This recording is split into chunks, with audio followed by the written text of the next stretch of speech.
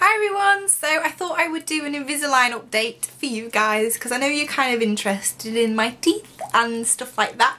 So I finished like my main treatment period ages ago, and then I needed like tweaks here and there and additional work, so then I had refinements, and basically they were to like move like your odd tooth. Like I've got one which is out and it needed to be moved more, so I had, what was it, 16 more trays of refinements for both top and bottom, and you can change them, I think it's about every 10 days, so whereas the other ones were like every 2 weeks, so less time, and yeah, so they were a lot better.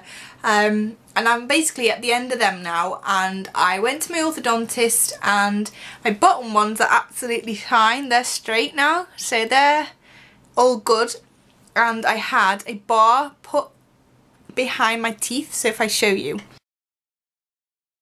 So as you can see, I had a bar put behind my teeth just to completely stop them from moving, and it felt, well, it feels now kind of like really big, and you're like always putting your tongue up against it, which is really bad because it's metal.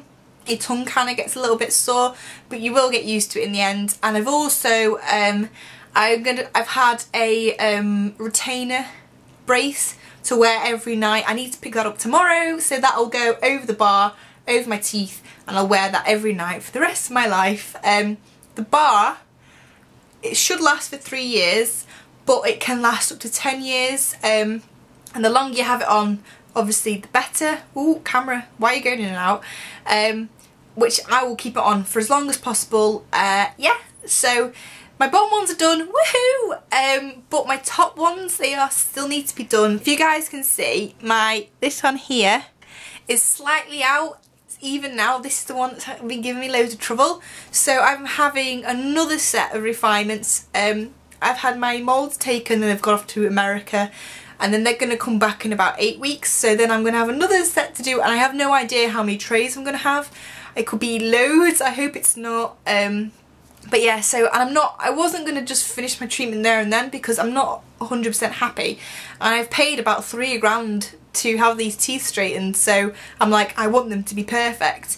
So at the end of those refinements, I'm going to have like these ones filed down a bit, so because they're kind of like all weird at the bottom because of where they originally were, like the wear and tear.